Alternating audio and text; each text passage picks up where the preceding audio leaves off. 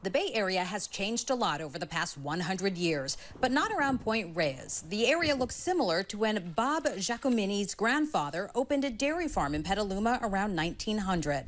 Had about 10 cows and raised 6 kids. One of those kids, Bob's father, Waldo, started his own dairy farm in Point Reyes in 1938.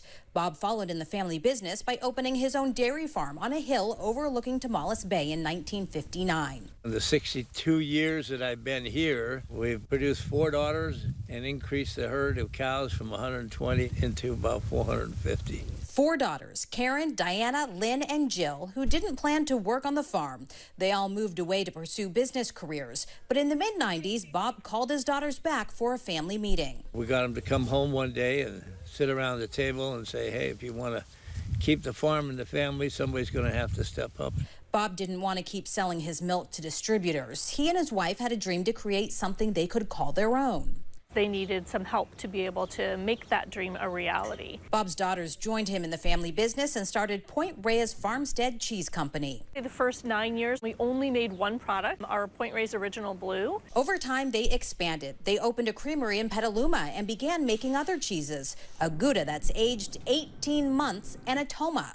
Toma is our everyday cheese. It's something you can cook with. It melts great. It's a great snacking cheese. There are about 17,000 Tomas in this room. A robot runs day and night, turning and brushing them all. About 85 employees worked the farm and made the cheese. Business was booming. Then COVID came.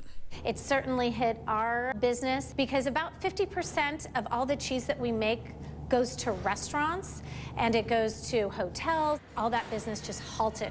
We had to make some really tough decisions and lay off some of our employees, and we were selling some milk, we were selling some cows, all in an effort to reduce our production. The fork, unfortunately, is another casualty. Pre-COVID, we would run anywhere from 10 to 15 events here a week. We had to shut down because we weren't allowed to have visitors here on the farm. The silver lining of COVID is that we found a real purpose also for feeding people that didn't have the money to get food. It began with the Farmers to Families food box. The federal government program buys farm products and gives them to food banks.